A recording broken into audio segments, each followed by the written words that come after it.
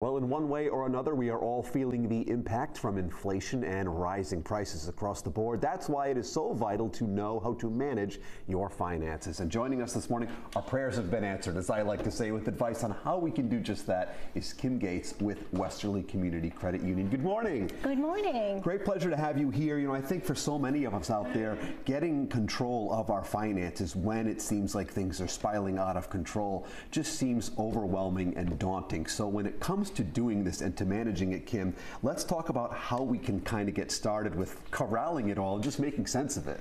That's a perfect way to put it. Really taking time to corral your personal expenses, bringing everything together and taking a look at where your money's going. Sometimes we don't really expect that we're spending so much in certain categories. So once you have the awareness and you bring all of that information together, then it's a great time to start putting together a budget. And then you can look at your spending, you can look at your goals, and hopefully you'll be able to find a plan to put together everything and make your goals come to reality.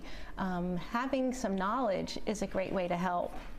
You know, being able to gain some information. For instance, we have a WCCU Financial Education Center that has so many modules, so many learning opportunities for all ages, and you can do it from the comforts of your own home.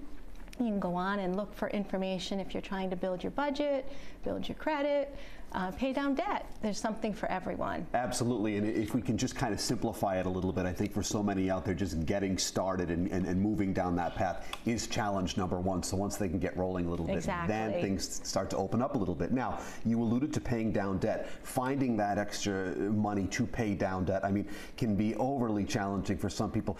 Is it a case-by-case kind of thing, or is it something where we just have to evaluate and do it based on our own personal situation? How do you find that extra money? Because that's a huge challenge. Well, I think having that budget in place, first of all, and bringing all the expenses together, and then looking at the different categories and saying, wow, I had no idea I was spending that much money on food, my grocery bill. How can I make some changes? What kind of adjustments can I make? Can I shop differently? Can I try to use more savings apps?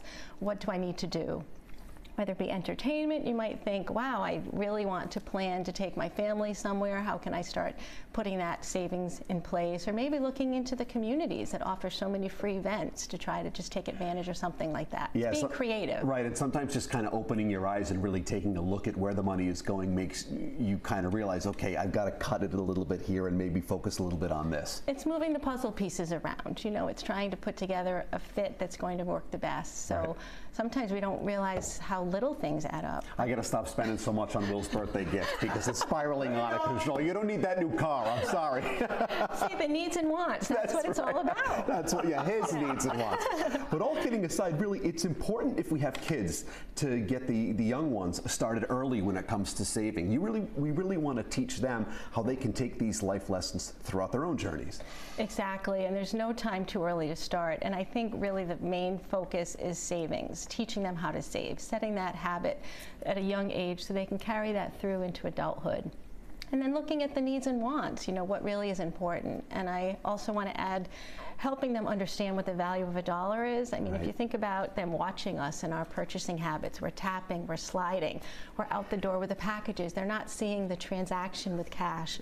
So it's hard for them to understand. Maybe they think money does grow on trees. I was just going to say the old expression, it doesn't grow on a tree. And that's right. And they see all these things coming into the house and going out, and you think, well, all this stuff is just so easily accessible. But you really want to teach them the value of that dollar, like you said. And for you and the team, I would presume, Kim, it must be so rewarding for you to help so many people out there really manage their finances, especially young people coming in. Maybe they're starting their first job. They don't really understand these things, but working with these people must be very rewarding for you all. Oh, it certainly is. In fact, we have certified financial counselors at all of our branches. They're trained professionals, not passing judgment, really trustworthy, and someone that you can talk to help put these pieces together. So that's a great way to also manage your finances, by speaking to someone that you can trust and count on. Definitely. Well, thank you so much for joining us. It's all such good advice, and I know there's a great takeaway here for so many of our viewers, so thanks for providing the information. Thank you. It's a pleasure to be here today. You bet. If you would like to learn even more, you can review these financial management